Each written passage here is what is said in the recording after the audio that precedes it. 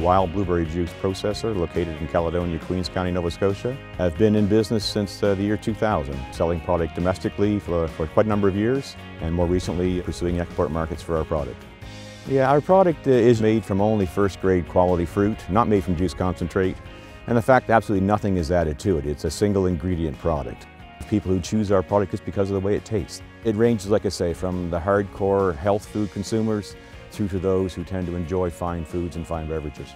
One of the things that contributes or helps contribute to our success on the export market is the fact that we are SQF 2000 certified, or a safe quality food program. To be considered as a serious exporter, you had to have programs in place to prove that you were producing a quality product in a quality facility. So we spent significant money then and continue to spend significant money on an annual basis to ensure that we are safe quality food certified. We have a great bunch of gals that work in the plant. We've got one gal who is our plant supervisor and has managed things here for the last number of years, and she's got a great group of gals that work with her to produce our product. They're all dedicated, hardworking employees, and really enjoy being here and enjoy producing the product that we do produce. We knew at the outset that growing throughout Canada domestically would be a big goal for us.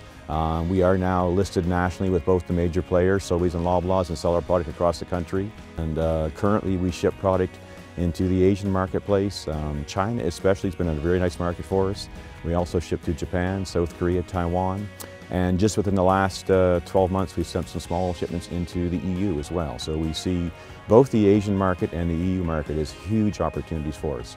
It feels wonderful to be recognized, in this fashion. I mean, you work very hard to be successful, and I joke about, being a 10 or 12-year overnight success. I mean, business is never easy.